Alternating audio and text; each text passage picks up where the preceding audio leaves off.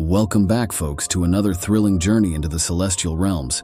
Today, we're diving deep into the mysterious world of the sixth order of angels, the powers.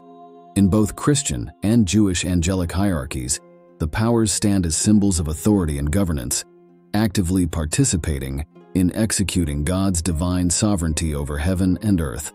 Derived from the Latin term potestates, meaning authority or rule, the powers represent the very essence of God's authority, directing and governing the lower ranks of the angelic host.